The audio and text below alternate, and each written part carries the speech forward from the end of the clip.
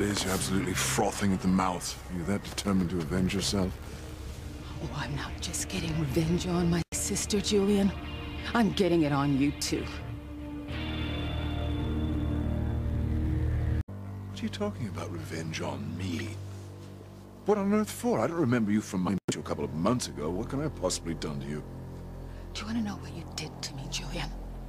I'll tell you exactly what you did. The idea of your wanting revenge on me is preposterous. I mean, what did I ever do to you? I don't remember ever seeing you or you being in my life at all. Oh, I was in your life, Julian. And you left your mark. You did something to me that changed everything.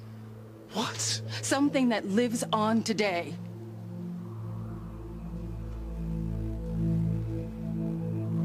I will get my revenge on you, Julian, because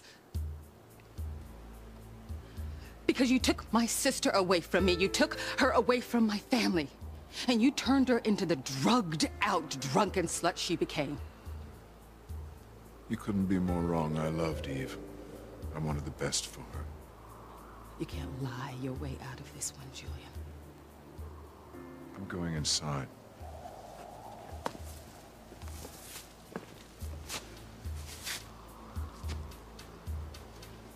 What are you looking at? You know, you're just making this worse for everyone. Why do you want to cause your sister so much pain? Why don't you just let go of the past? Because it's not the past, David. It's my present, it's my future.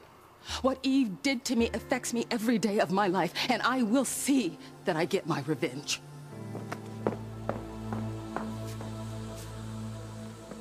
You want to talk about the premonition you had?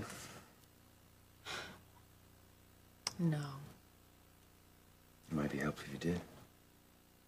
You had a vision of Ivy being dragged into hell.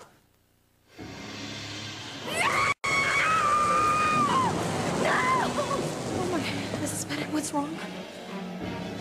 I can see Ivy's soul. You... She's trying to keep from being sucked into eternal darkness. Oh, God, it's so horrible. She's suffering so much. Oh, I wish I could help her.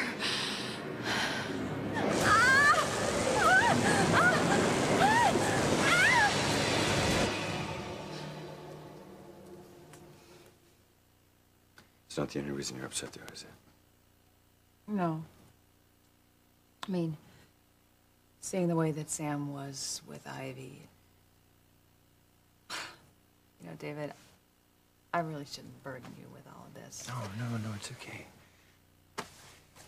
I just want you to be happy, Grace. Even if it's not with me. The way I'd be happy is to get Ivy out of this house. But still, after seeing Sam and the way he felt about Ivy, I don't know if he has enough love in his heart to make our marriage work. I'm gonna go make some tea.